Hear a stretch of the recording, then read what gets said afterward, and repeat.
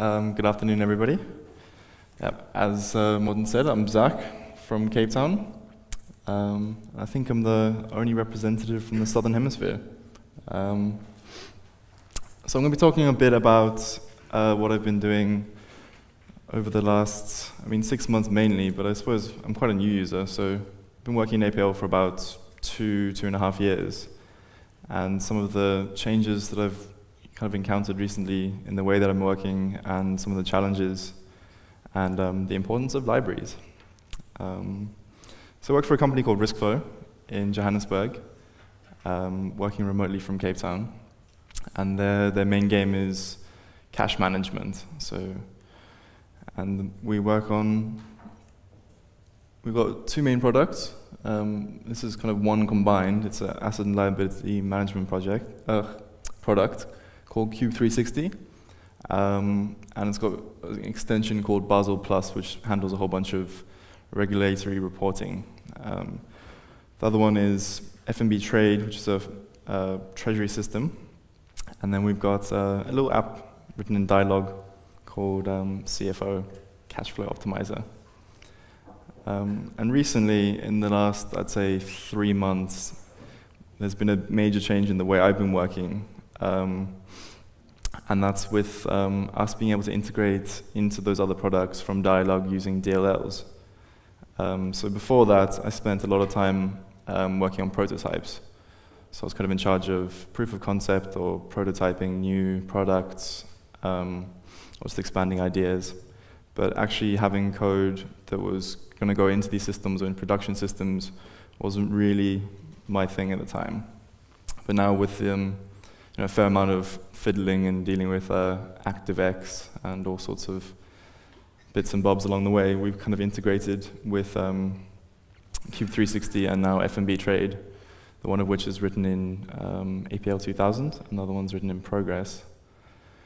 And what I've discovered, I really enjoy prototyping, kind of being here is great, but what I've discovered is kind of as soon as you step outside of that, testing becomes a whole lot more important, and having systems of deployment and making sure that your code is getting to the right people in an efficient manner is also very important. So this is kind of, I found these ways of describing the difference. And in prototyping, you do your development, you show somebody it, they give you some feedback, you refine it, you go through the cycle of building onto it. But the focus isn't necessarily on your testing or your ability to kind of deploy it or build it. So now kind of having to bring in those elements into my work has been quite interesting. And this is also coming from a space where we don't have a lot of Dyalog code floating around. So building these ways of doing things, we're kind of having to really think about it and write new code half the time. So testing takes a lot of time. Particularly coming from a space of prototyping, and it's vital. But making sure that this production code has checked all the markers is vital. What I've found is having a base of code that you can trust just reduces a lot of that testing time, a lot of that energy that you go into it. So having utilities that you trust, you don't want to be testing date functions every time you write a new piece for an application. So having these tools and libraries is a really valuable way to kind of cut down on the time you spend testing and just be more confident with your production code.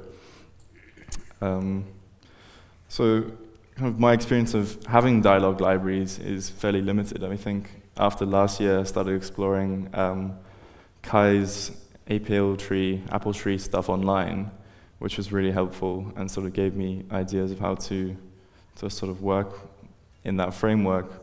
But otherwise, picking up scraps out of APL 2000 and converting them into Dyalog to do, date diff calculations or something like that.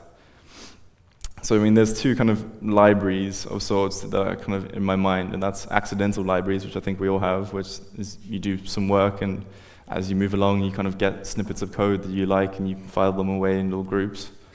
So for me, that would be, my first project I ever got was IFS, an interest rate forecasting system.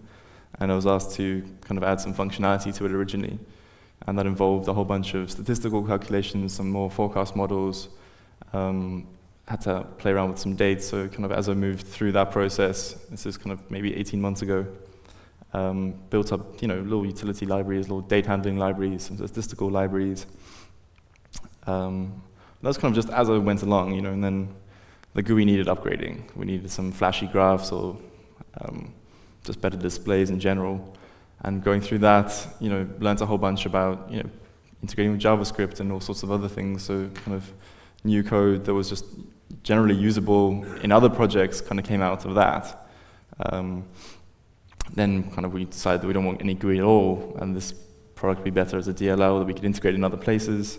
So kind of stripping that and starting to work with object-oriented programming in Dyalog was quite useful and sort of helped focus this idea of a library and how to kind of draw code in and use code between different projects. Finally, kind of ending up at realizing that even DLLs isn't probably the best bet, and having this product be a RESTful service using my server. That's kind of the evolution of this prototype.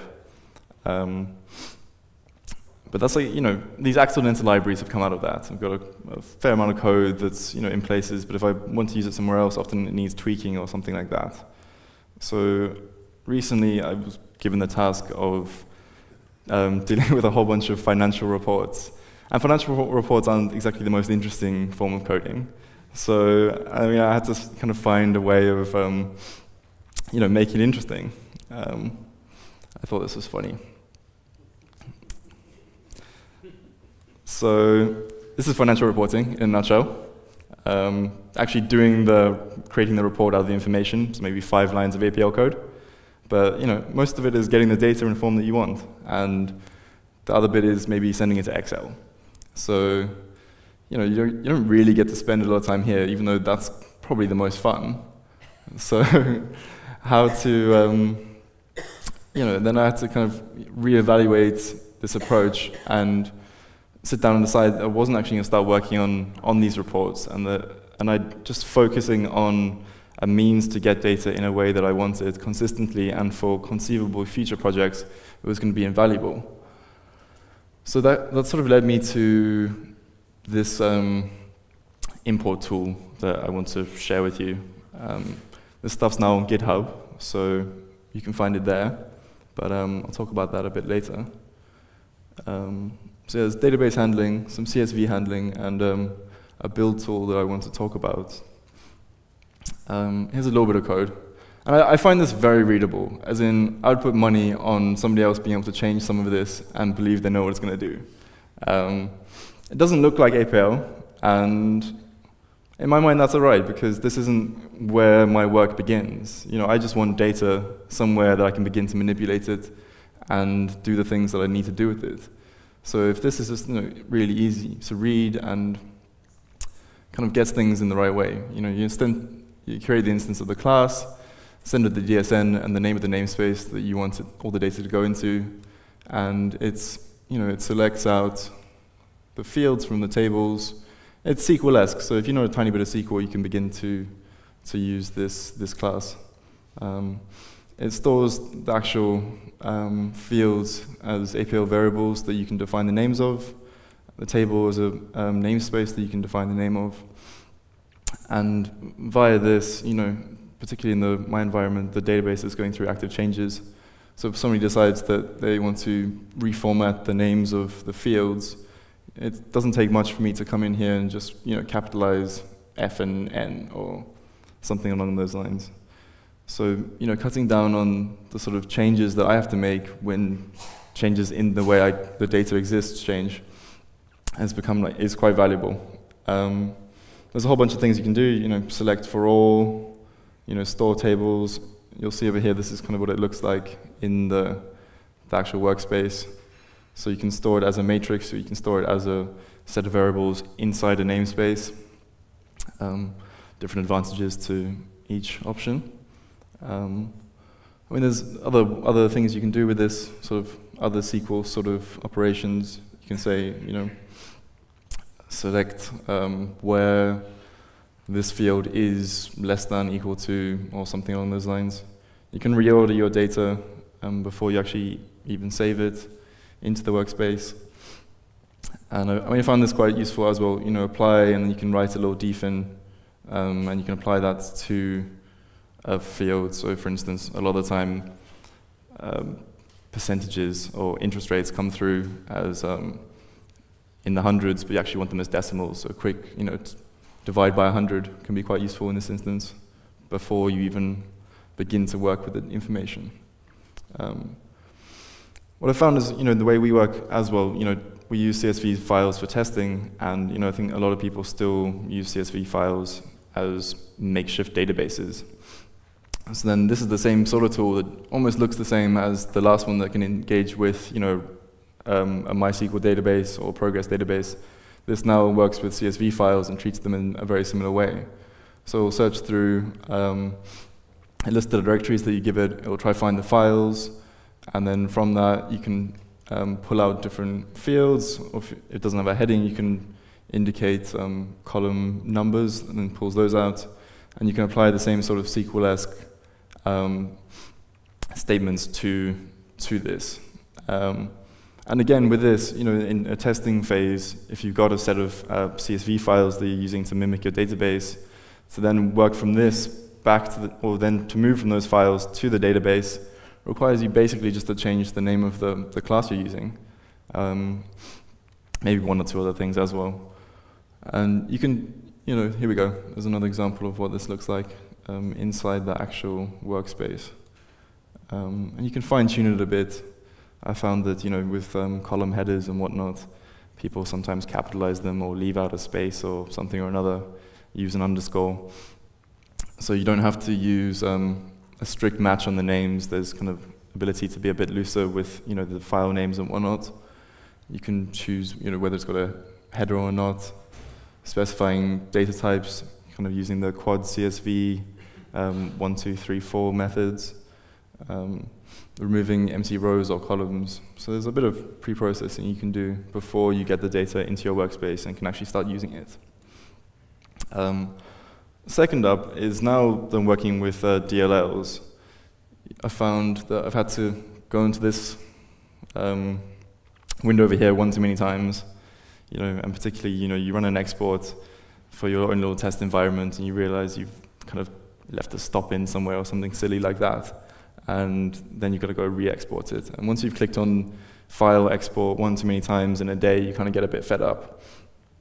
So I spoke to, I think, Vince at Dyalog, and he sent me this line of code, which sort of underpins this whole tool. It basically can automate the build.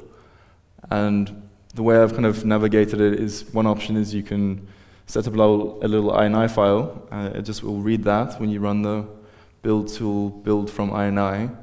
It will read, a set of instructions from the INI and give you your build. And there's a variety of different options you can give it. You can define your name. You can define what the export type actually is, your max workspace. You can choose whether you actually want to save a copy of the workspace into the directory, whether you want to run a compile on all the functions before, just in case you forgot.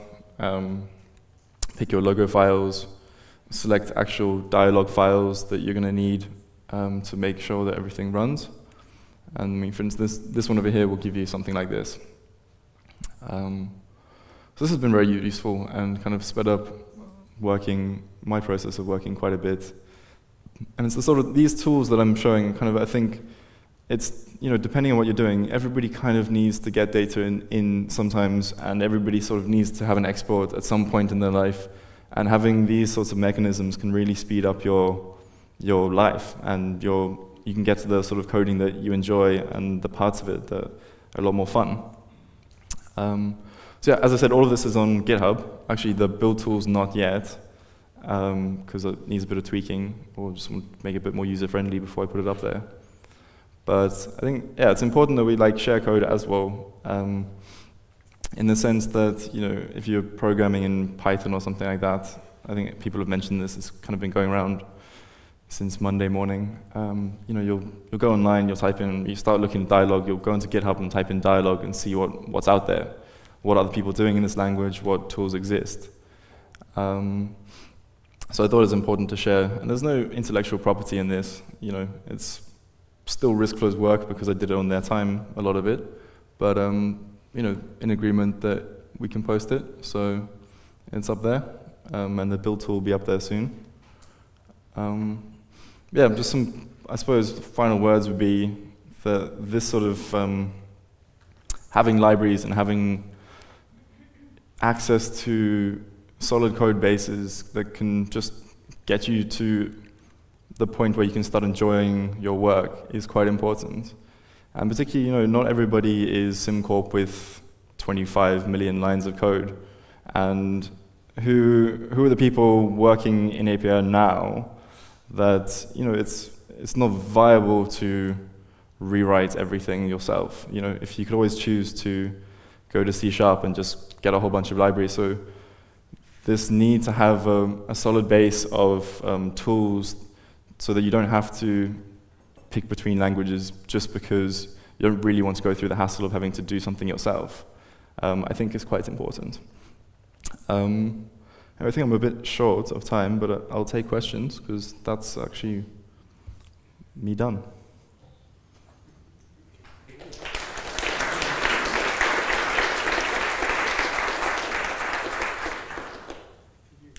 So have you started a young APL users club in Cape Town yet? No, not yet. Although there was somebody last year as well, from UCT, I think came second, wasn't there? Never met up with her though. Oh yeah, yeah. I have a suggestion for your little language. If you make a user-defined operator called than, yep. Then you could have less than without quoting it. Can you do operators in classes? I didn't think you could. I tried. You can't make them public. Yeah. Ah, okay. Which is... Okay.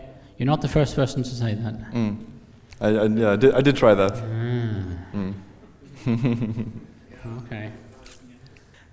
If I understood right, the application you have that's written in Dyalog APL, this RiskFlow thing. Yeah. That you put on GitHub also? Yeah. That's not the ifs, just the data extraction tool and the build tool.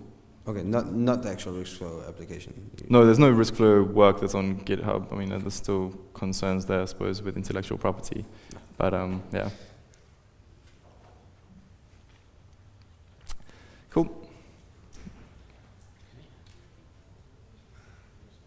No further questions. Okay, thank you very much. Easy.